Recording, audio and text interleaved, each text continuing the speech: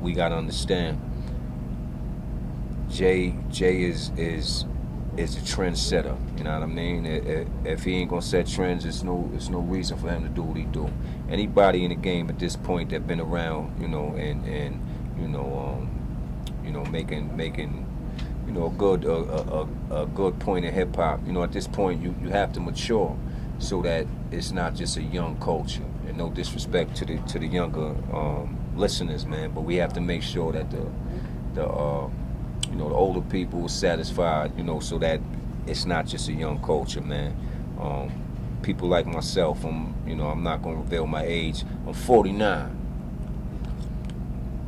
It's people my age that love hip hop too. You know what I mean? So we gotta make sure that we making records for them as well, man. And Jay, you know what I mean? We gotta understand this is Jay, with his business hat. He spin his business hat backwards and he go to the studio. And you gotta understand, it's not gonna be reasonable doubt. You know what I mean? That brother been through things. You know what I mean? He got a family now. He got a wife and kids now. So of course, man, we want to make sure, or not even make sure. We want to make sure that we support his growth, and we got to move with him, just like the other artists in hip hop, man. You know what I mean?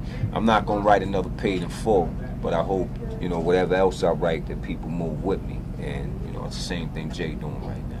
Well, big up Jay, rock baby.